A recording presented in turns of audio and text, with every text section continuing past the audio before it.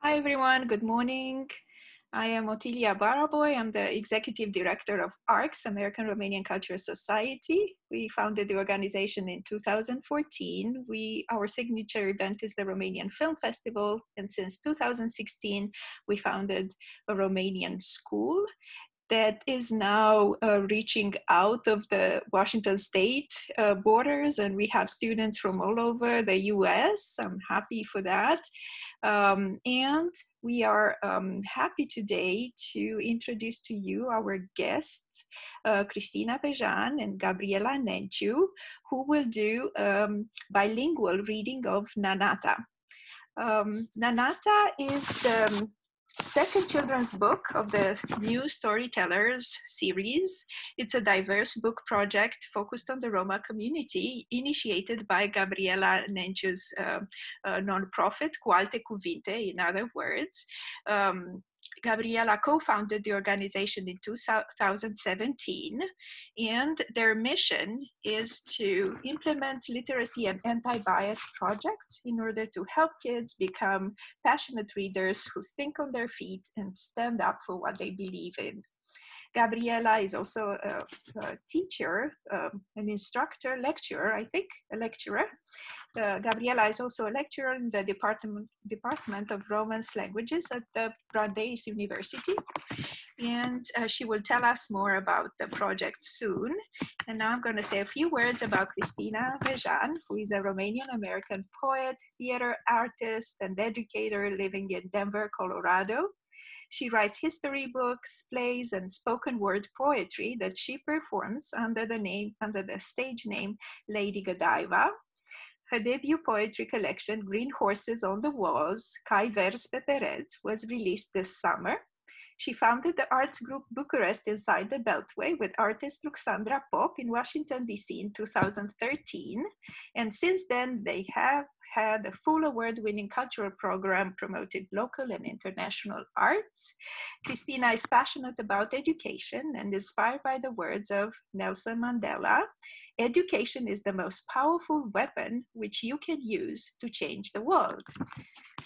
Welcome, Cristina and Gabriela.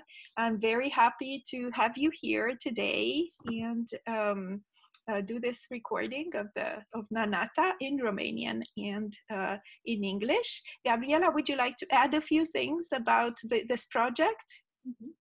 Hi guys, I'm very happy to be here with you today.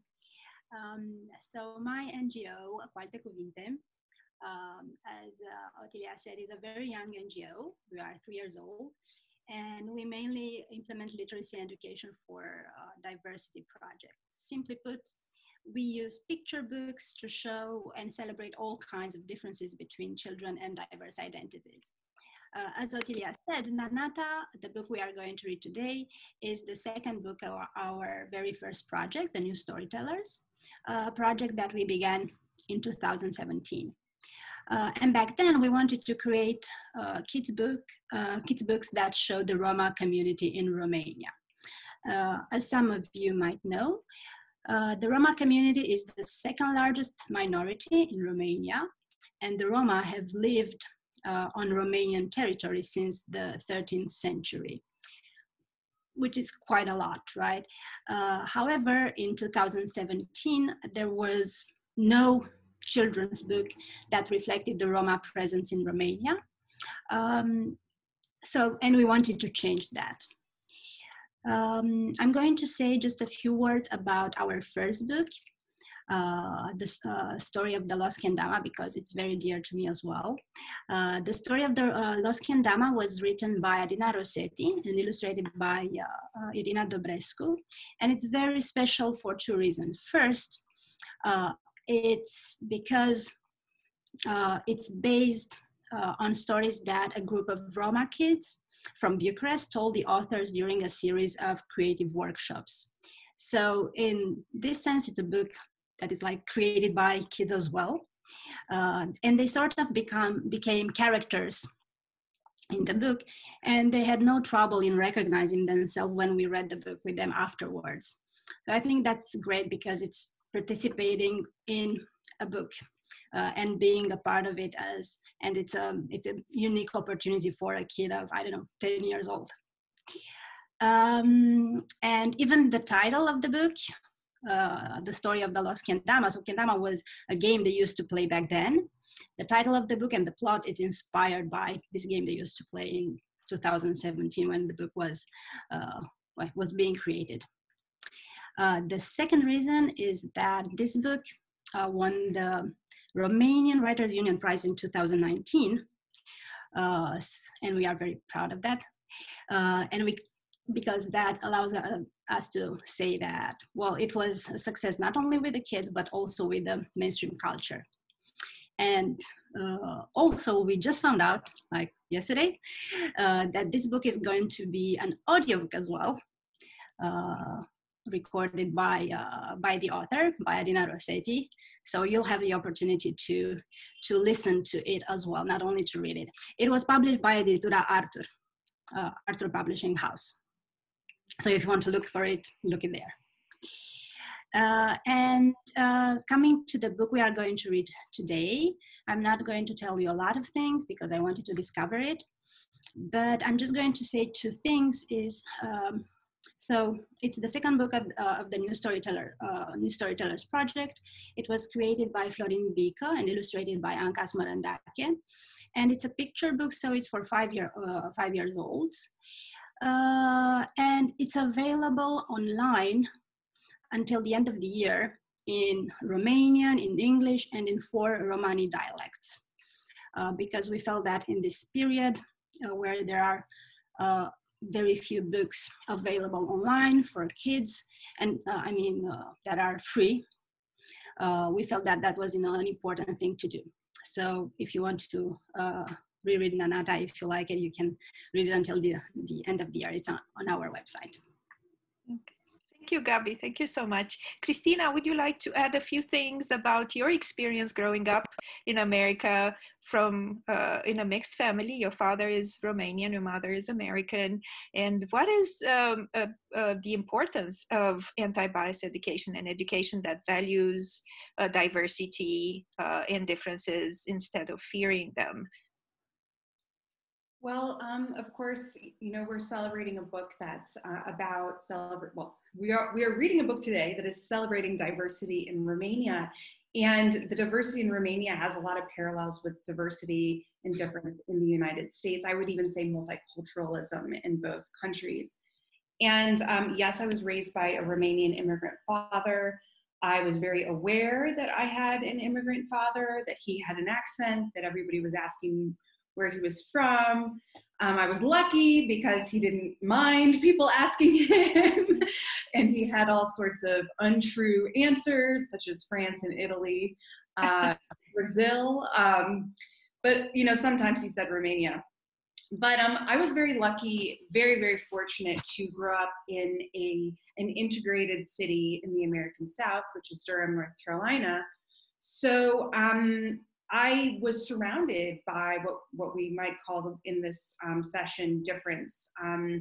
I honestly, growing up, wasn't thinking twice about people's skin color or what country their family was from. I went to a Catholic school. Catholic schools are traditionally very, very integrated.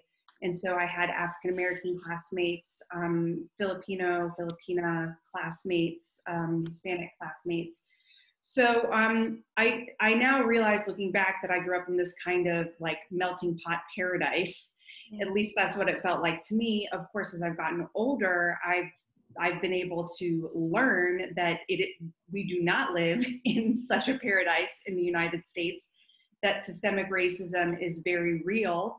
And there are systems of oppression in place in this country, and we need to do everything we can to educate ourselves, first of all, and each other, in order to increase awareness and acceptance. And this exact same need that we have in the United States, we have in Romania, particularly with the Roma population, which very devastatingly suffered a very similar history to the African-American population in the United States. If we're talking about enslaved peoples, very late emancipation in terms of being able to be a participatory member of society, and still at the moment, oppression in terms of poverty, lack of access to healthcare, lack of access to education. So there are a lot of parallels, and we have the same call to action in both countries. Okay, excellent. Very well said. Yes. So I hope this book will be an inspiration for other educators to integrate it in their school programs and celebrate Romanian diversity. So here you go. I think we can start the reading the two versions in Romanian and in English. Okay, I'll go first. Yeah. Yes. Go ahead, Gabi. Okay.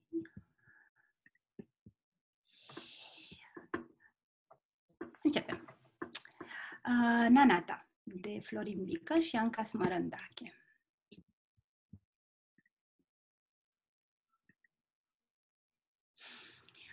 Fratele mai mic al Renatei se ține toată ziua de șoții. Mami, Amza mi-a măzgălit cartea, se plânge Renata.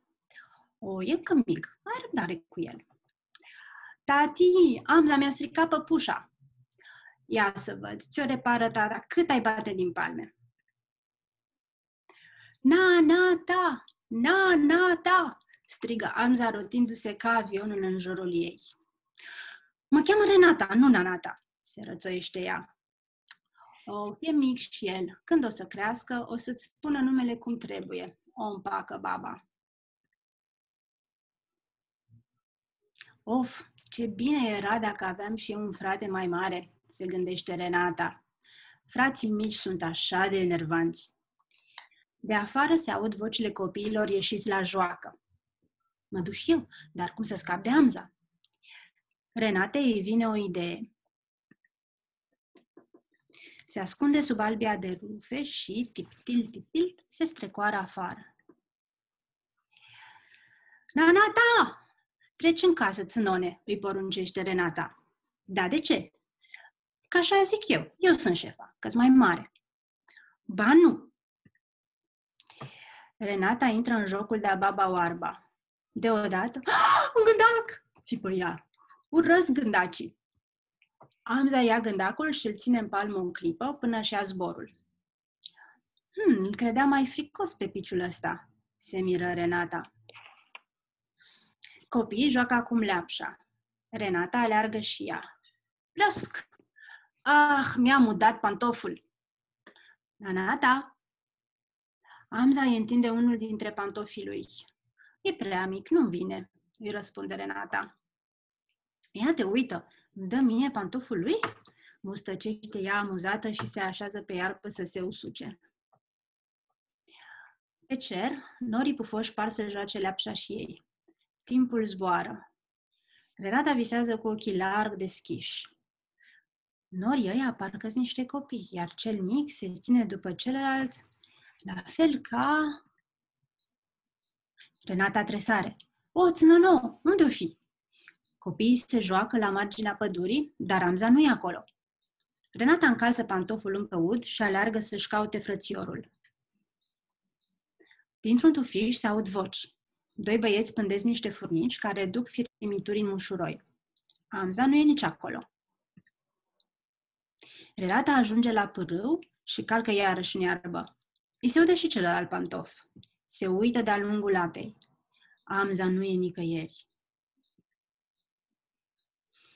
Pe lângă copacii înalți, vede o mogâldeață ivindu-se aici colo. Renata are o bănuială. O ia la fugă într-acolo. Mogâldeața dispare după un copac gros.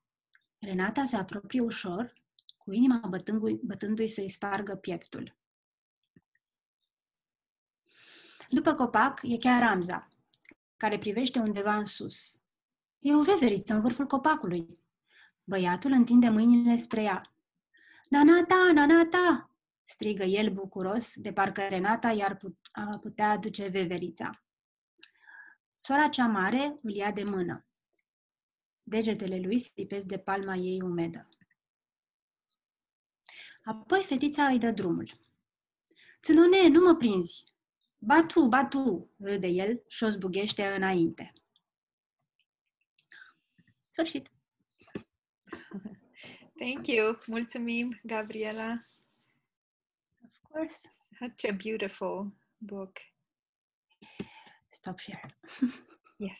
Okay. So now we'll hear the English version by Cristina, Lady Godiva. Oh my goodness. Please forgive me. No worries. Nanata. All day, every day, Renata's little brother is up to no good. Mommy, Amza scribbled in my book, Renata cries. He's still little, honey. Be patient with him. Daddy, Amza scribbled. Daddy, Amza broke my doll. Let me look, but I can patch her up in no time. Nanata, Nanata. Amza chants as he does loop-the-loops around her like an airplane. My name is Renata, not Nanata, she snaps. He's little, that's all, Granny says, trying to console her. When he grows up a little more, he'll get her right. Why me? I wish I had a big brother, Renata grumbles to herself. Little brothers are so annoying. Outside, she can hear the voices of children going out to play. I'm going out too, but how can I get rid of Amza? Renata has an idea. Crouching underneath the wash basin, she starts to inch her way outside, slither squirm. Nanata! Go back inside, Shorty. Renata shouts, why? Because I said so. I'm the boss because I'm older. Nuh-uh. Renata joins in a game of blind man's bluff. Ah, a bug, she screams. I hate bugs. Amza picks the bug off and holds it in his palm, admiring it until it flies away. I thought Shorty was a scaredy cat, says Renata, surprised. Now the kids are playing tag.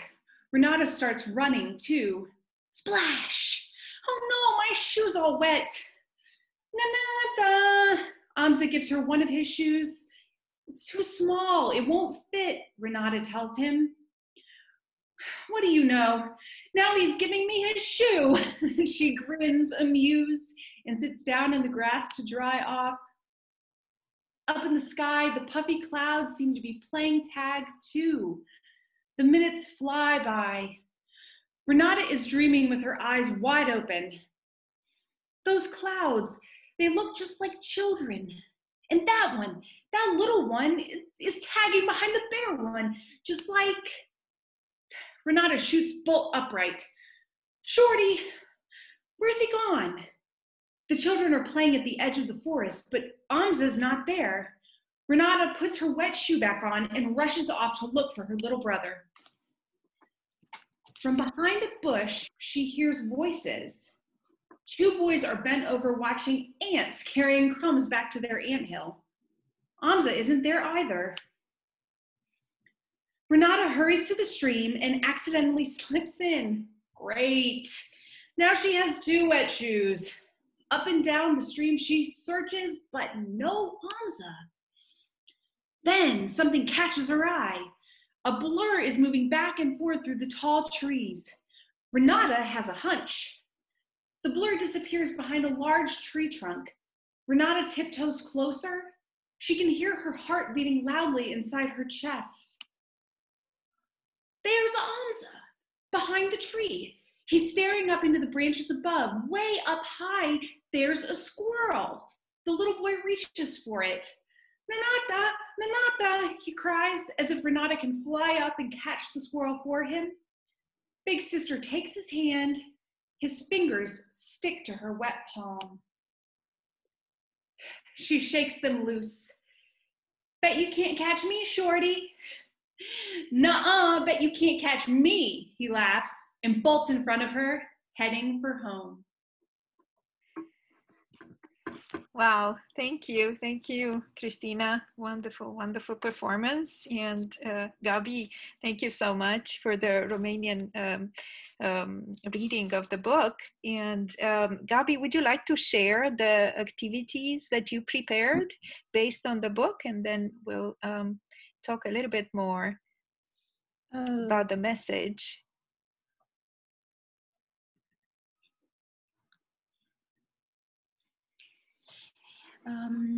Okay, so we are going to post this on Otilia's Facebook page, the ARCS project, and you will be able to access it. It's very easy. You just type your name here and then you join the lesson, and there are a couple of activities that kids can do, which are based on the book. And they are a bit interactive, so I hope you'll have fun. There is the first one is just a matching game, just to remember who are the main characters in Nanata, and you just, click and match the picture. Oh, I got it. I didn't even think about it, and I got it. You just have to match the characters with their description. And then the second one is about ethnicities in Romania, because 11% of the Romanians are of different ethnicities. Then we have another, this is a drawing slide, so you can use this drawing tool to find the detail in the illustrations of Nanata that show you that the characters are Roma. And then there is a short quiz. And then in the end, short quiz, time to climb. Oh, and then there is a kind of art and crafts activity. You can build a kind of circle that it's an optical illusion. So if you follow the instructions and if you turn it, you'll see that Nanata will appear next to Amza. And that's all. I think, yeah, that's all that over there. So there are just a couple of activities that kids can do after reading Nanata. And they are quite interactive, so I hope you'll enjoy them. Okay, thank you, Gabi. And now I have a few questions for both of you. For Cristina. Cristina, can you tell me what is the favorite part of being Romanian and American? So having this hybrid identity. Mm-hmm. It's definitely impossible to choose one favorite. I think no matter what your country of origin, heritage is, in the United States, we have, of course, we have friends who have multiple heritages, right? And I actually have multiple heritages because my mom is a mix of things. Mm-hmm. But I think it's very important to know where your ancestors come from, because that can give you a grounding and identity in a society that is otherwise kind of cookie cutter. And so I think that that's meaningful, whether that's Romanian or Nigerian or Tahitian, but that matters. Romanian specifically, the language, I learned it later in life. It has proven to be very important to me. I write creatively in it. And it can be, if you are in a Romanian family in a grocery store, the secret language that you make jokes about other people in the grocery store in, which I do with my dad. So that can just be a fun secret. But then you look at just the culture that Romania, of course, a difficult history that we have to know about as well. I'm a history teacher, so of course I think we need to know about the history, but also the culture. Romania has a rich literature, the theater. I'm right now producing a literary series with the Romanian Cultural Institute, so there are a lot of writers coming out of Romania.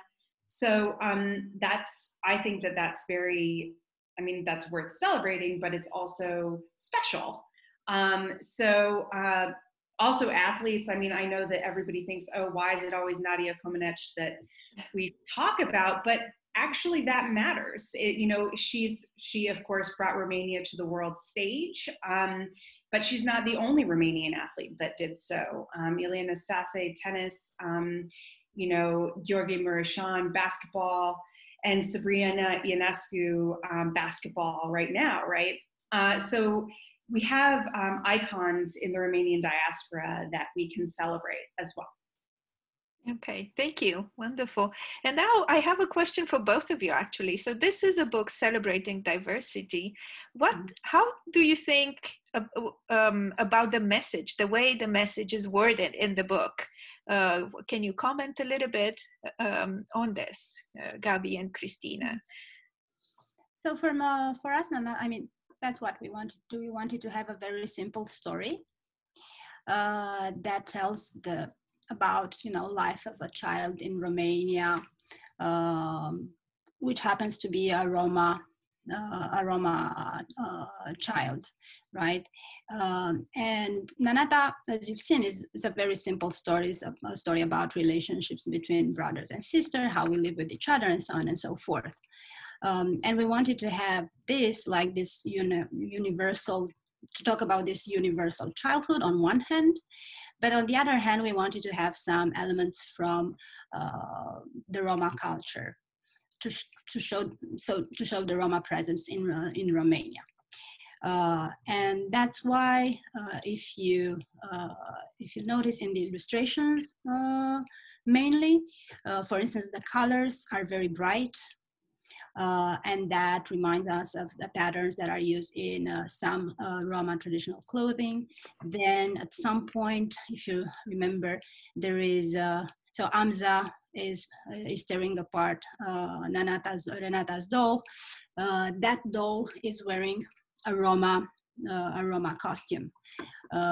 So that's in the, everything is in the illustration. All these details are in the illustrations, right? And on the other hand, there are a couple of Romani words in the Calderaș dialect, Sănone and Baba, which mean granny and shorty. Mm-hmm. And these are common words that Roma people who speak the Calderaș dialect would use in daily conversation. So we wanted to have this story about, being together, about relationships, about how you build relationships, but at the end of the day, once again, it's a story about the daily life of a Roma child in Romania, and but it's also a story that helps us to show and see that diversity that it's most of the times ignored in children's book, in pictures books in Romania.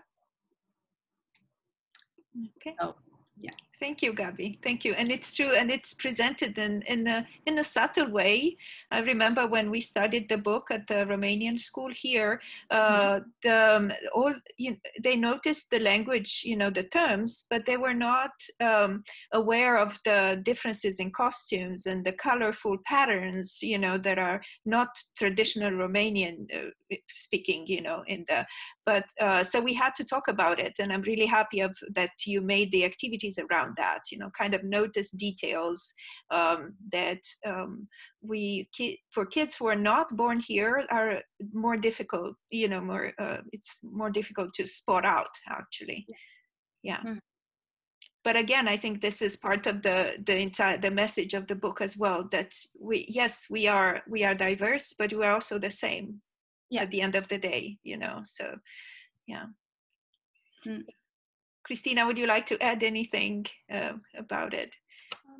Absolutely, if I may. Yeah. I'm coming at this from, like I said, I teach history. I've also been involved in activism since 2014 about these issues, actually both diversity in the United States, but also Roma rights. I've organized a couple conferences in Washington, D.C. On Roma rights. And what we always said at the time was Roma rights are human rights. And I find myself now saying, after we're coming out of yet another summer of racial unrest in the United States, I find myself saying to my students, equal rights are human rights. So if we look at this as a humanity, this is a story of humanity. We're talking about human rights. We all have the same rights, no matter our backgrounds. And also, as an educator, I look at this through the lens of decolonizing education. And this is something that I work so hard to do in my own teaching, and I call on all educators to join the fight. But it's very simple what it means. It means that we need to understand that stories that only depict the white majority in whatever country we're talking about do not represent the population, the 100% of the population of that place, right? So we need to provide a platform for stories of people of all backgrounds. And I think that's exactly what Nanata does, and we need more of that.